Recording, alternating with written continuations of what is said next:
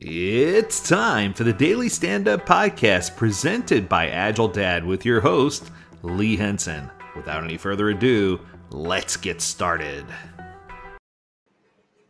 In a recent workshop, I was asked, what's the best day to end or begin a sprint on? And I thought that was a really good question. And at first, I thought they were asking, should we begin on the first of the month, at the end of the month? I didn't know if they were doing 4-week sprints or 1-week sprints. But then I quickly realized they meant what day of the week. And, that's easy. You should always try to do mid-week to midweek. I know that sounds weird, but let me explain why. There's a few reasons why. But I think first and foremost, we need to understand that there's this whole fatigue Friday thing. And let me explain what that means. By the end of the work week, the last thing people want to do is spend time in meetings. And nobody's ramped up to spend time in meetings on a Monday.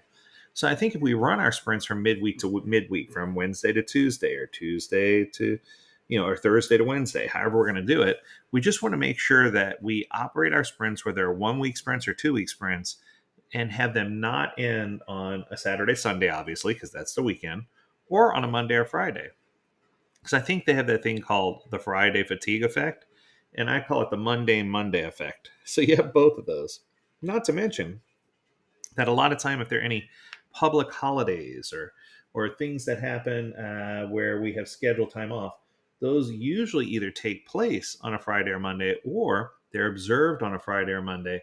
So that, of course, with the exception of Thanksgiving in the United States, so that way we can make sure that we have the correct day off. And that means that if we have meetings scheduled for that day, instead of trying to reschedule everything or shorten a length in a sprint, if you just end things midweek, you're going to be a lot better off. In addition to the public holidays, a lot of times people will say, hey, I also want to extend that weekend and take a long vacation weekend or a long holiday weekend. And if they extend, guess which 2 days they usually extend to? Friday or Monday. Ding, ding, you got it. So for this one, I wanted to keep it something short, sweet, and simple. I think that one more bonus. I'll throw one more bonus right out there. I think that if you're trying to accommodate either for meeting room space or for keeping a heartbeat cadence or for people in different time zones, any of those three things, especially if they're around the world, having it midweek start and end is going to lend itself to making it easier for you to plan, easier for you to book rooms, easier for you to figure things out. And even if you're not in person, it makes it easier for everybody to kind of get on board with, hey, I know when I got to be there, and to make things happen. And I guess this could be the beginning of a topic that we're going to start talking about regularly.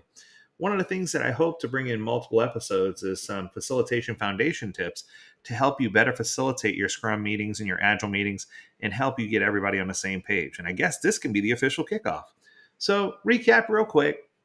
If you're having meetings to start and end your sprint, even demonstrations, demos, or whatnot, nobody likes to go to a demo on a Friday afternoon or on a Monday, before lunch.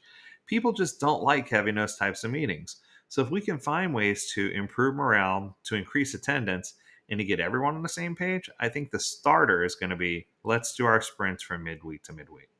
That's going to do it. I hope you enjoyed this short but sweet episode.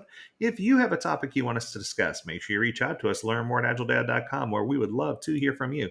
And as always, we encourage you to stay healthy, stay well, and stay agile, my friends. Until next time, do take care.